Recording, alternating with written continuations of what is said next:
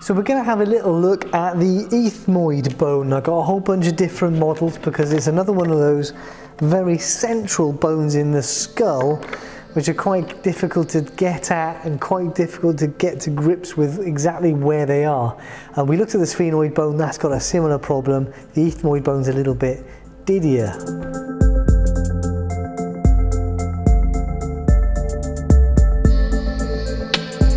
So we'll look at where it is, the bones that are nearby, the holes that go through it, the lumpy bumpy bits on it, and the spaces that it separates or potentially links up.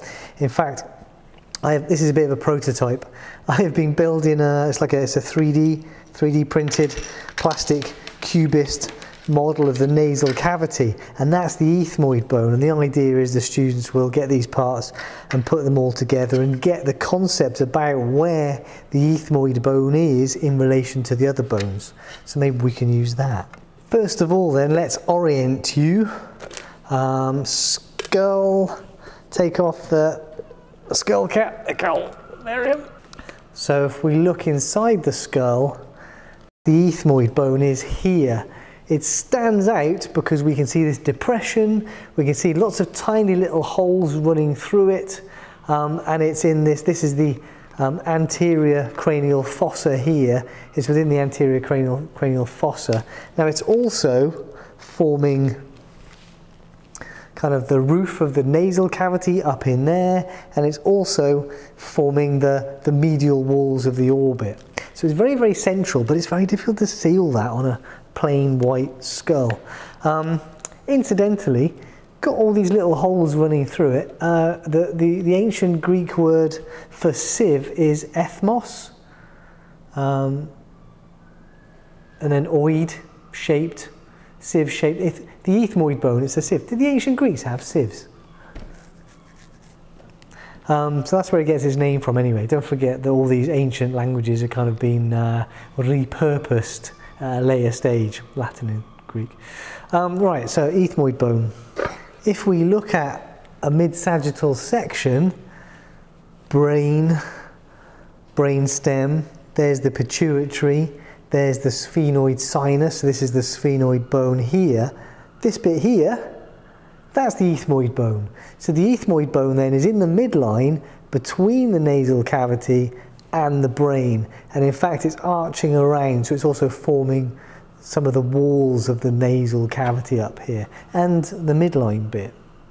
All right, so if we pick up this more colourful skull, what can we see? Pop off the vertebrae. Do I really want to go in there? Not really. Here's the frontal bone in this mustard yellow colour. So here's the frontal bone here, which means that most of the anterior cranial fossa is made up of the frontal bone. These wings here are the sphenoid that we looked at in the sphenoid video. So the ethmoid bone here is surrounded by frontal bone and meets the sphenoid bone posteriorly. Here's the maxilla,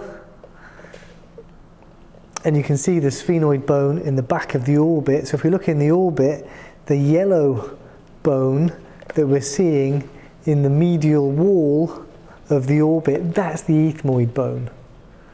And then if we look inside the nose, if we look into the nasal cavity, we can see that most of the bone in there is yellow. So most of that bone is the ethmoid bone. And it's forming, well, in fact we've got two bones in there because we've got the inferior nasal conchae as well, but we'll come to that. So the ethmoid bone then, as I'm trying to demonstrate in my model, is in the midline, and it's forming, so you can see through there, that's the nasal cavity with the nasal septum splitting the nose into left and right sides. And if we take the ethmoid bone off, we can see that it's forming that sort of shape. So it's forming the walls of the nasal cavity and the roof of the nasal cavity, and this perpendicular plate projects down into the nasal cavity in the midline, making up about 2/3 of the nasal septum. So it meets vomer. So vomer which we can see in here in orange. Vomer is this long, slender, triangular, flat, thin bone in the midline, which is also forming part of the nasal septum, and that in life is filled in with cartilage, which gives you the rest of your nasal septum. So the perpendicular plate separating the left and right nasal cavities is part of the ethmoid bone. Now the thing that I haven't put onto my model, but that is in here, are these conchae, these curvy bits. Anyway, right, we'll come back to those in a mo. The other bones that we can see on this exploded skull, whoa. So remember, we've got the same bones in here, different colour scheme, but everything's been pulled apart a little bit. There's the vomer. There's the ethmoid bone here, which does pop out. And in fact, this is multicoloured in here to show the midline, that perpendicular plate, and also to show some of these other structures. But that wasn't my point. My point was that the ethmoid bone, multicoloured in this model, is up against the maxilla. It's also up against the vomer, and we have these inferior nasal conchae here, which it's next to. We have the nasolacrimal bones, which is how tears drain from the eye down into the nasal cavity through that nasolacrimal duct. So the lacrimal bone with the nasolacrimal duct, I think, is the correct way to describe it. And then we've also got the nasal bones here, which are up against the ethmoid bone. So we can also see the nasal bones on here and on here. So it's a busy and complicated little area. Nasal bones, frontal bone, maxillary bone, lacrimal bone, ethmoid bone, sphenoid bone, and then as a bonus, do you remember the palatine bones? The palatine bones form the posterior part of the hard palate, and they're kind of long, sticky uppy bones. Those also push up against the ethmoid bones. The ethmoid bone is surrounded by a number of bones, and given the face, it's not too surprising, and it's also its central nature, of course. Hopefully you've got a good sense of whereabouts the ethmoid bone is now. Let's talk about the spaces that it links and the holes and things within it. So it clearly then links the cranial cavity, or rather separates the cranial cavity from the nasal cavity. The reason I say links is because what we see here is the cribriform plate. So this superior part of the ethmoid bone here, this plate, is filled with lots of tiny holes, and the cribriform plate is filled with lots of little tiny holes because one of the cranial nerves runs here. So we have a look at big head. So there's the pituitary fossa. Oh look, you can see there's the frontal bone. So there's the ethmoid bone there, and this is the olfactory nerve. This is cranial nerve 1. And the olfactory nerve, of course, is responsible for smell. And we see the olfactory nerve run anteriorly from the brain to then kind of sit as a bulb on either side over the cribriform plate, and then through all of those little holes, it sends nerves through to the nasal cavity to innervate the nasal mucosa, and that's how you detect smell. So that's why the holes are all there. The ridge of bone in between the two sides is called the crista galli, literally cockerel's, what do you call it? Crest. The cockerel's crest, you know, cockerel's got the red crest sticking up, is named after that.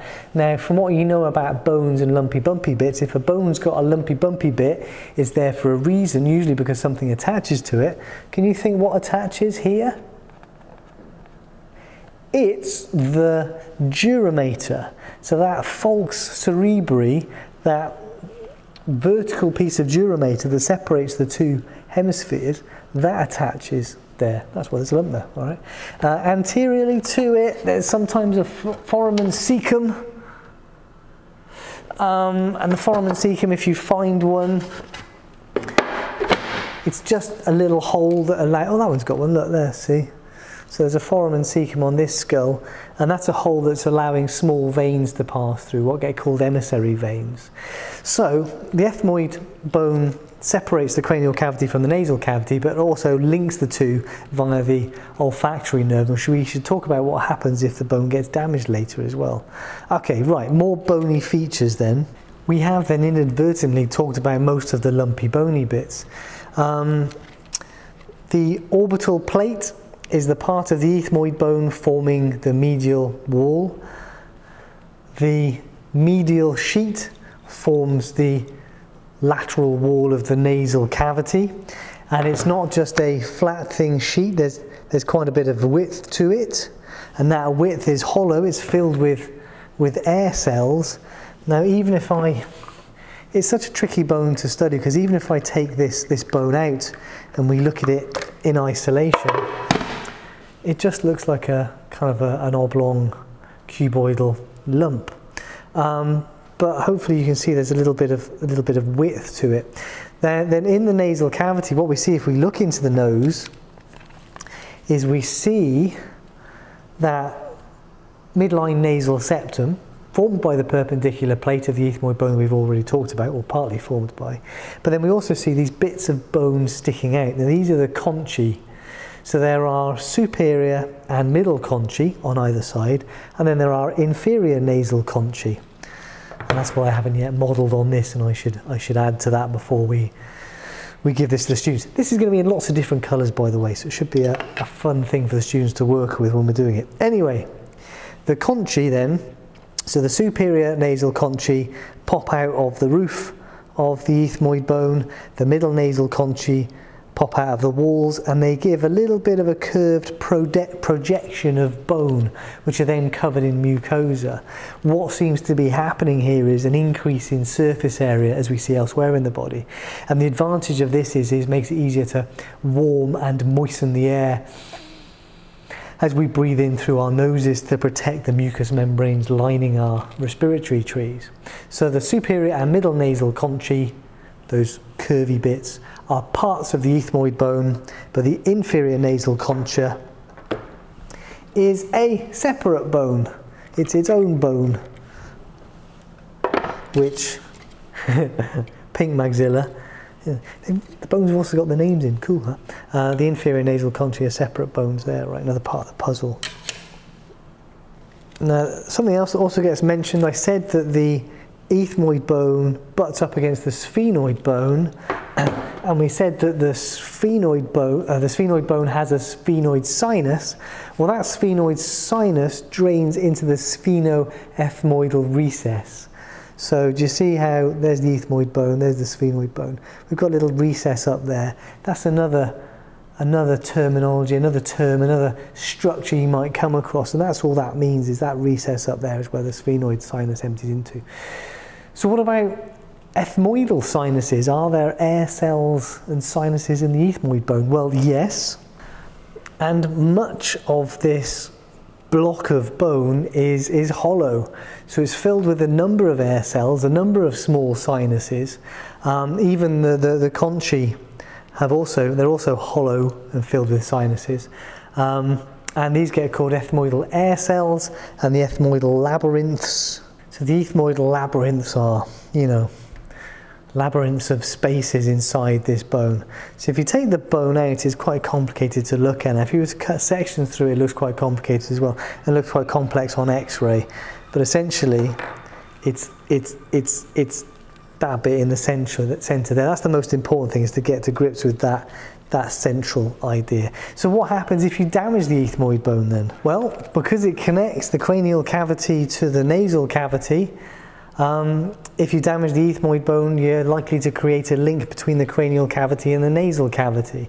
Because the brain is floating in cerebrospinal fluid, there's a chance then that cerebrospinal fluid might leak from the cranial cavity into the nasal cavity, and you'd see a constant drip, drip, drip of a clear liquid from the nose. So you might want to watch out for this sort of thing after, you know, a road traffic collision where somebody's cracked their head on the steering wheel, where somebody's had a blow to the face and that sort of thing. Now the other thing is, because the ethmoid bone is also forming the wall of the orbit, there's a potential link between the nasal cavity and the orbit. And the orbit is tightly packed with stuff, right? So if the ethmoid bone fractures and links those two spaces, then there's a possibility of air passing into the orbital cavity and getting an orbital emphysema, that's the thing, isn't it? Orbital emphysema, something like that. So it's very, very central in linking those spaces. I keep saying central because that's the key idea I'm trying to get across here. And that's it, that's the ethmoid bone. So hopefully you're more comfortable with where it is, what it does, what it's next to, and that sort of thing there. All right, good. Right, see you guys next week then.